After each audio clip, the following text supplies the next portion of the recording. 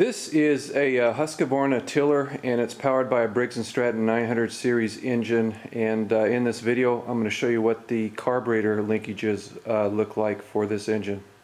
I removed the gas tank and air filter housing so you can get a better view of the carburetor linkages. And the way that the linkages are configured is how the factory set up this engine for this particular piece of equipment. They've never been changed.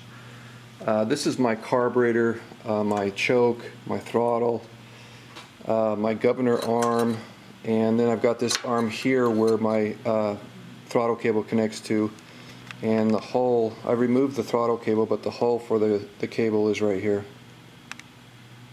The carburetor linkages for this engine are made up of a solid steel rod, your throttle cable, and 3 springs. 2 of the springs are not adjustable. Now I'm going to show you the connection points for the carburetor linkages. I'm going to start with the throttle on the carburetor, and you have 2 things. You have the solid steel rod that connects to the rubber grommet on the throttle, and then for the other hole you have the spring, which is not adjustable, just fits into that hole there. And if you follow this back, you'll see that it connects to the governor arm, and then you have the same thing. You have the rubber grommet for the solid steel rod, and then the other hole is for the other end of the spring.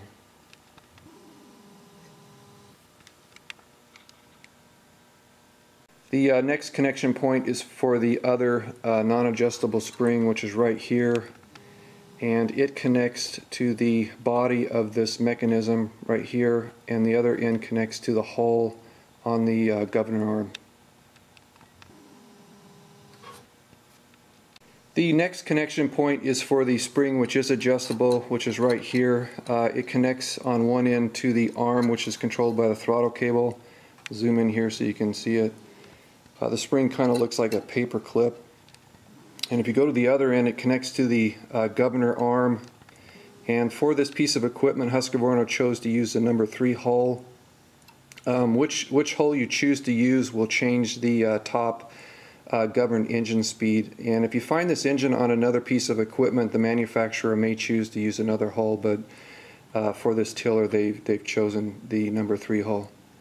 And then the last connection point is where the throttle cable connects to this arm right here, which I've gone ahead and reinserted the cable so you can see it. And then the cable is fastened to another piece that's I've taken off so I could get the gas tank off.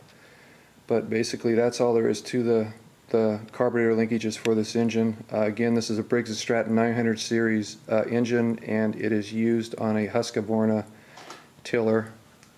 So you can get a better view here. And hope you enjoyed the video, and thanks for watching.